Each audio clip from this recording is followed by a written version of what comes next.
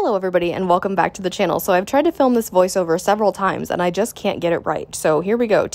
I don't even know. But we're doing a wish list video today for American Girls because I have not done one of these in probably over a year. And within that time, I have been able to cross off so many dolls that I had on my list, whether they were newer or ones that had been on my list since I got back into collecting. I have been so blessed and fortunate over the past year to be able to get some really incredible dolls and deals, and it's just been really fun. So I have the entire historical collection, so there are no historicals on this list. The bulk of this list is the Truly Me, Just Like You, My American Girl, Girl of Today line. Oh my gosh, why couldn't they have just kept it what it was called in the first place? Because that's a lot. And I do have two Girl of the Years because although I'm not a completionist when it comes to that line yet, if I'm given the opportunity, I will complete it, but for right now, there's only two of them that I wish to add to my collection. So I don't want to go too in-depth with this, but these are just dolls that I want. Some of them are new to the list. Actually, quite a few of them are new to the list, so that's kind of exciting. Others have just been on there for a while. It's not that they're hard to find, it's just that I just haven't bought them yet. So in no particular order, we just do categories. So I think I'm going to get the Girl of the Years out of the way, and then we're going to go to the big one. Girl of the Year 2013, Sage Copeland, is a doll that I had in my collection, and then for some reason I decided, hey, I'm going to customize her, and I'm going to eye swap her and my first Kanani, and then it was just all a big disaster from there.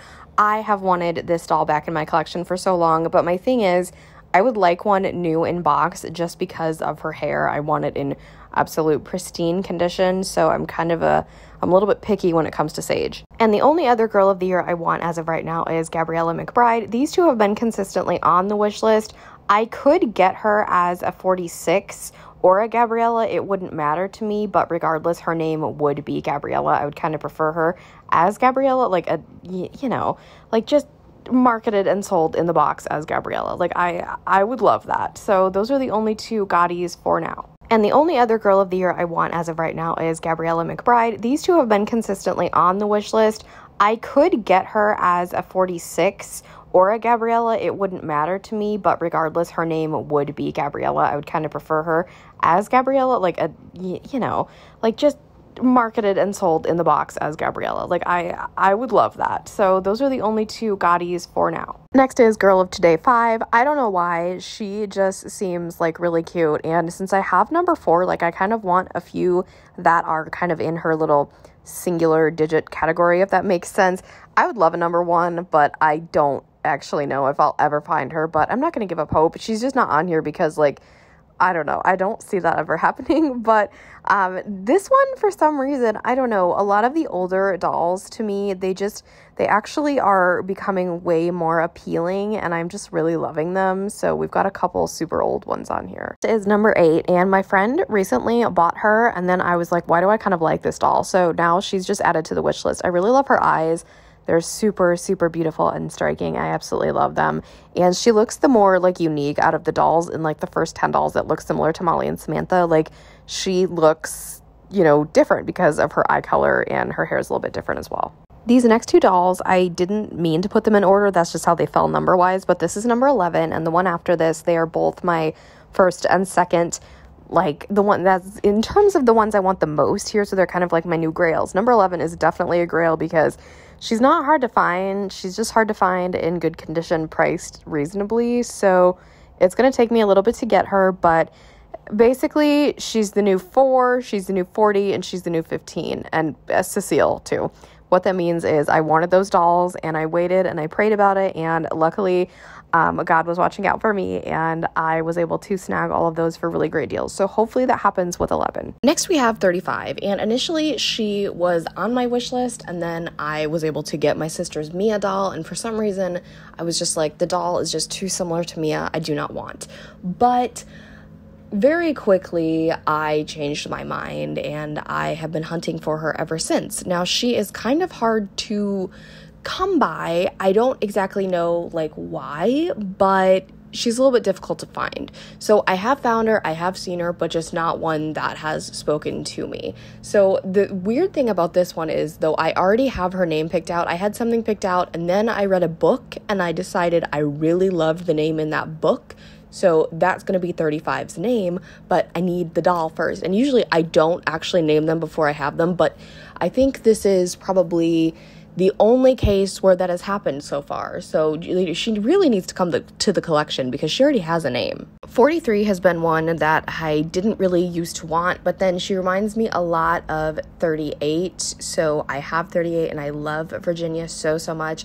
And 43 just kind of gives me those 38 vibes, and I really, really like her. I love the dolls with the pin straight hair. It's just so adorable, and I've got some friends that have her, and she's just really, really cute. Another one that's kind of hard to find, but not really. She's just one of those that falls victim to the overpricing, unfortunately. So we might be waiting a little bit for this one as well, it's totally fine. Number 50 is one I didn't really pay attention to, and then once I did, I decided I wanted her, and then once I decided I wanted her, I realized she is like one of the most difficult dolls to find, not in condition wise, literally to find, period. And then because of that, because she's hard to find, people jack up her price. So this one, I'm never negative with this type of thing, but this one, I might not ever own her, but never say never, because obviously, like, all things are possible. So I want her, but it's not going to, like, break my heart if I never get her in my collection, but she's always one that I keep, like, on my wish list just in case the opportunity does arise and I can get her, because she's very, very beautiful, and I adore her so much, and she's such an extremely underrated doll from this line. 54 here is one that I kind of didn't really want until I realized that I need a doll with a Jess mold and bangs to become my Jade of my little Bratz collection that I have here with the American Girls, because I have a Yasmin, I've got a Chloe, and I have a Sasha. I also have a Roxy as well, but going with the main four, you need a Jade. So this girl is going to be my Jade. I guess, like, she already has a name as well, but that's because I need the Bratz crew. So this one, I didn't really want her, and then I've actually never owned a Jess mold with bangs, and most Jades, like the original Jade Bratz doll, has bangs, so I think if I can get one that looks exactly like the doll, it would definitely be this. Oh my god, I almost called her like 45. 54. 55 should come as no shock. She has been on the list for a while, and if you all know the story of when I went to Chicago and I had a 55 in my hands, but I ultimately put that 55 back and I came home with my 61 Lolita, who is one of my favorite dolls in my collection, so I don't regret that. But what I do regret is not getting her sooner, because, you know, none of us saw this, like, huge Truly Me revamp coming, and usually anytime they release new Truly Me dolls, they just add them to the current ones. So none of us really saw all those dolls retiring as soon as they did. So she's very common, but given the fact that she is a lot like Sage with her wig, I would like a 55 new in box, just because I want the hair to be in pristine condition. And for all you cat lovers out there, Miss Olivia has found her way onto my lap and is giving her opinion as well. 80 was another doll I thought I had all the time in the world to get. Apparently not. She was on my benefit sale list, but either Koa could not find her or there were no 80s. I don't remember anybody talking about there being any 80s there, but I could be totally wrong. Again, I didn't go to the benefit sale. Lynn Life was my little, like, proxy, and she got me my benefit sale dolls. So this girl was on my list. I think she's really awesome. I think her unique combination of the darkest skin tone with the Josefina mold is just absolutely gorgeous, and this doll is a prime example of why I'm always saying they need to play around with hair, eye, skin, and face mold combinations. 100 is, oh my god, my voice did some weird thing. 100 is actually kind of a little weird surprise here. So she is literally 27 with eyelashes, and you're probably like, 27 is so common, like, why did you not want her? I will take her if I find her. Like, you can find her new in box, like, everywhere. That's fine. I personally really like the eyelashes, so I put 100 on here because I didn't actually want any variant of this doll until I saw 100 in stores. I think last December was the last time I was there, and I was kind of like, yeah, okay, like, if your skin was lighter and your hair was a little bit different, you could be a perfect mini-me. So, like, I don't know, just something about 100 I really liked. So I don't know if I'd actually add her or 27, but I put her in here just because, like, she is the variant of the doll that made me want this particular doll. 109 is extremely unique for a million different reasons, and you're probably like, wait, but she's got unnatural coloring in her hair. Yes, she does. I have Corinne, And this girl seems to have like just very subtle unnatural colored hair like Corinne. I did have 110. I tried, I really did, but I did end up selling her. Just nothing was connecting. Like, I feel really bad because I love the Jess mold with the blue eyes and the light skin tone. Like, that is my favorite thing. But I think I just needed solid blonde hair, Jess. But you probably think, well, oh, you could have just like wig swapped her. Well, I could have, but you know what? She's fine. Somebody else is loving her, and that's perfectly okay. But this one, I've seen her in person before ordering. I think I could definitely manage this one, and every time I see her in like photos on AGIG, I love her. She's really, really cool, and I love her eyes. 12 was one of the first dolls from this new wave that we actually got to see, and I really liked her from the beginning. She was just never super high on my list, and she still isn't, but I would love to get her someday. She would definitely be extremely unique to my collection because I don't have a lot of people compare her to 58. Obviously, there's a world of differences there, but there are some similarities. I don't know, 58 is very cute, but this one, for some reason, I just like her a little bit better, so I think she's really cool, and I would love to have her in my collection. I actually did not pay attention to her when I went in December, so I really have to see her and kind of, you know how it is, you have to like study the doll in person to see like, will they vibe with my collection? I don't know, I feel like she would though. I feel like anybody who knows me knows how much I love and want this doll. So this is 115, and she actually almost came home with me in December, but I bought 102 instead, and I would not trade Charlotte for the world. So this girl, yes, she has been kind of dubbed the Taylor Swift doll. Obviously the eye color is different, but her wig is very reminiscent of 83, and if you guys don't know, 83 is my favorite Truly Me doll ever. Nobody will probably ever replace her. It is different, but it does remind me a lot of Sienna's wig, which I like. So this doll is probably a little bit higher on the Truly Me wish list than a lot of the other ones we've seen today, just because she is like one of my favorites that is currently still available, along with the next doll you're going to see here. So I love 115. She might be the next Truly Me doll I get, but don't hold me to that. I love 117. I have loved 117 ever since she was released about a year ago, and I think she's really pretty. Love the face mold. She really does look like a modern Marie Grace. Excuse me, I cannot speak. I just woke up like an hour ago, so please just forgive me, all right? But obviously the eye color is different. I think she's really cool. I think she definitely fit in super nicely with my collection.